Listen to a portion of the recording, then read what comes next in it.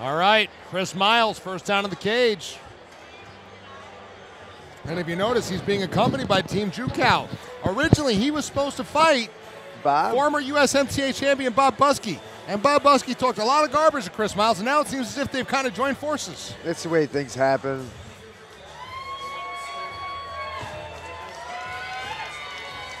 So again, Chris Miles, super heavyweight champion, USMTA. He's going to fight Jeremy Woolfolk for the Cage Wars heavyweight title. So again, heavyweight is 206 to 264.9, super heavyweight 265 plus. Chris Miles cut approximately 60 pounds for this fight. Oh my God. Over the course of 2 months. That is crazy. It is, but again, a high school wrestling coach, you know. It's good for him. I mean, it's good health-wise. But I just wonder if it's going to hurt his gas tank a little bit. It might. He might rely a lot on wrestling here. Now in his corner, you see Al Morrow, as well as Gerald Wicks. Gerald Wicks was supposed to have a fight on the card, that extremely large man that looks like a bear. His opponent actually pulled out. We were looking forward to seeing him on the super heavyweight card.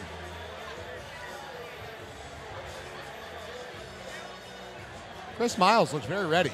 Yeah, he looks focused. He's in a lot better shape than last time because, again, now at the heavyweight division, he's dropped quite a bit of weight. Let's see how much better he's going to move right now. I mean, he's got an undefeated record, so what he's been doing has been working just fine for him. But again, I don't think we've seen something here like Jeremy Woolfolk. Really? The wrestling ability, the hands, the general athleticism, the ability to come back after being rocked. Okay. You know, he's been rocked a few different times, and he goes in for that blast double and just goes into his instincts and reflexes.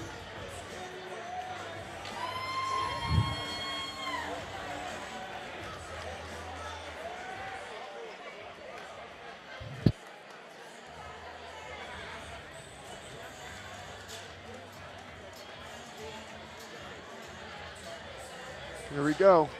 Comes his opponent. Jeremy Woolfolk, really nice guy, really cool guy. He comes down to this music where it's just chill and laid back, you know, and then he gets in there and just gets violent. It's great. He looks like a big boy, dude. Oh, he is. I haven't seen him up front yet, but. Short guy, but big, strong, stocky guy. Strike Zone MMA product. Very confident and calm, walking in the cage. You know, he almost looks a little bit like Daniel Cormier. Yeah, that's what I was thinking, dude. You know, and he's kind of got that same thing going on, multiple divisions, you know, heavyweight, super heavy. Oh, there's a wrestling tattoo. Oh, yeah, he's got it. Heavy wrestling pedigree in this young man. Oh, it should be a nice matchup here. Chris Miles in great shape, though. I'm looking forward to this. His coach giving him his last few words.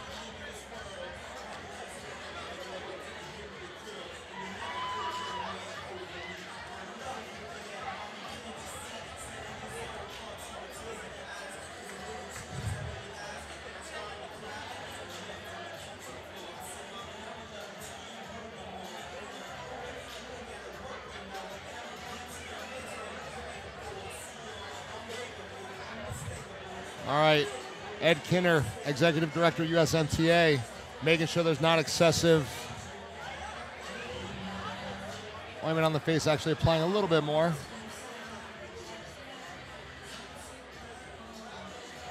This should be a good scrap, guys. I hope you're ready. Two well-rounded heavyweights. You usually don't get well-rounded heavyweights. And I don't think it's going to go 3 rounds. So No. I wouldn't move. I wouldn't go to the bathroom. I wouldn't get food. Good, because I got to do all of them. I need food and go to the bathroom. Oh, I'm more talking to people at home even. Like, don't go to the kitchen. Send your son, send your daughter, send a smart dog to get something. Don't move. Here we go. Jeremy always comes in just so calm. He always does the same thing. He looks away from his opponent. He looks to his corner. You know, it's almost the same thing. It's just, it's like another day at the office. I keep saying it. Up to Mike Falvo. And good evening once again, ladies and gentlemen, and welcome to the Rivers Casino and Resort here in Schenectady, New York. This is our main event of the evening, and it is scheduled for 3 3-minute rounds in the super heavyweight division. This bout is brought to you by CageWarsNY.com. and presented by County Waste and Recycling, Jules Design Studio, Sticker Mule, Elevation 10,000, local number 2 bricklayer, Shenanigans Gentlemen's Club, and Ryan Clark Realty. Our main event is sanctioned by the United States Muay Thai Association, Executive Director Ed Kinner, and USMTA President Clint Haitlinger in attendance. The judges for this championship fight are Mr. Nels Larson, Ms. Danielle Walzer, and Chris Polinsky. The fight doctor at cage side is Dr. Michael Sheridan, and controlling the action at the sound of the bell, your referee, Dan Mergliata. And now, ladies and gentlemen, introducing first, fighting out of the blue corner. He has a record of 1 win, 3 losses, representing Manos Duras 4-0, representing Manos Duras Mixed Martial Arts. Ladies and gentlemen, Chris Miles. And standing across the cage, fighting out of the red corner, he has an undefeated fight record, 6 wins, 0 losses, representing Strike Zone Mixed Martial Arts from Norwich, Connecticut, Jeremy Woolfolk. Connecticut. Nice little travel out here to beat somebody up. Absolutely. Again, if you notice, he's not paying any attention to Chris Miles. He's just focused on his corner. Yeah, he doesn't care about that. Here we go. But I'm saying it's his routine every time. They're going to meet in the center. They're agreeing upon it now. Here we go. Chris Miles better keep those hands up. I will say that. 2 elite wrestlers. Jeremy Woolfolk's got power in that right hand. Now, we notice here, Chris Miles is a southpaw. Let's see how that plays. Yeah, might switch everything up for Woolfolk here. You know, let's see if Woolfolk is used to having some southpaw training partners. If you notice, he's chasing him with that right hand, though. Nice job defending. Nice work here, guys. Good job by Chris Miles being willing to engage in the pocket. Yeah, he's not afraid. Nice job, kick to the punch. You know, these heavyweights are showing us more than the lighter ones. Yeah. I tell you what, Chris really is up for the challenge. Absolutely, doing a nice job pressuring Jeremy against cage. Using head pressure, trying to get lower. Again, Jeremy's used to being here, though, being that wrestler.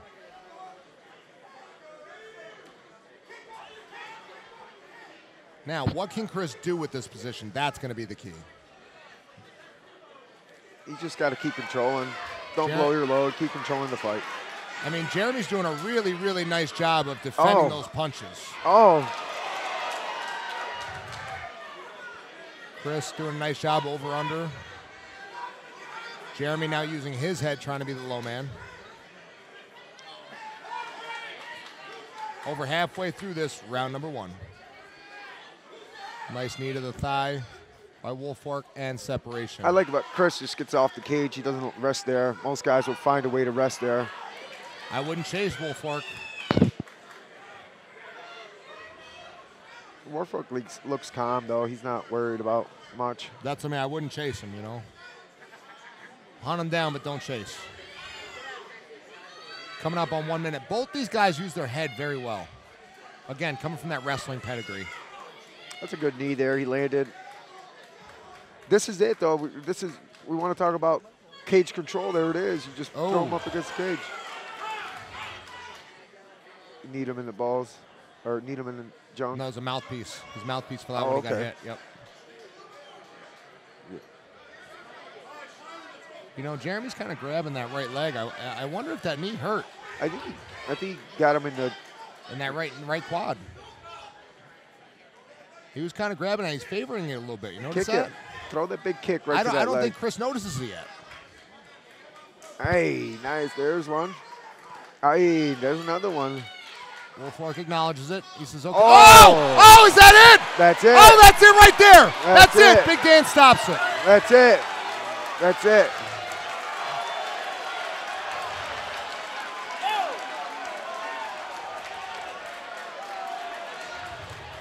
Not really sure what that was about, but there's a little bit of talking afterwards from Jeremy, which is very not like him. You know, I think he took that cheap shot as a as something personal. I think he got hit in the nuts. I think he took a knee to the nuts. Let's see if the replay shows us anything here. Big Dan talking to Jeremy.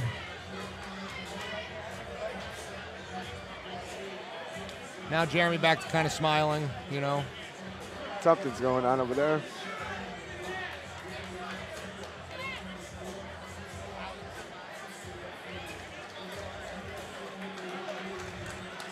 Yeah, we have something going on, but let's focus on the fighters in the ring. We're going to let security handle whatever's going on over there.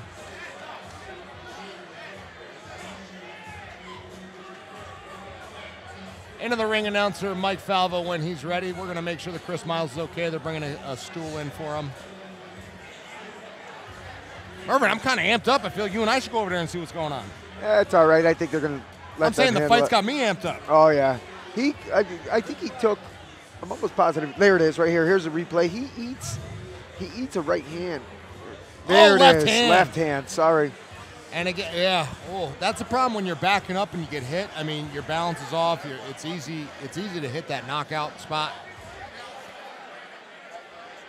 He landed that big left hand and put him down.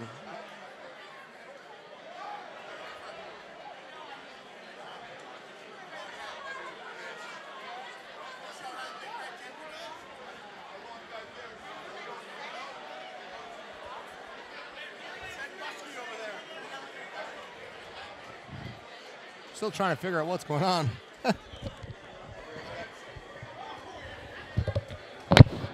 Referee Dan Mergliata.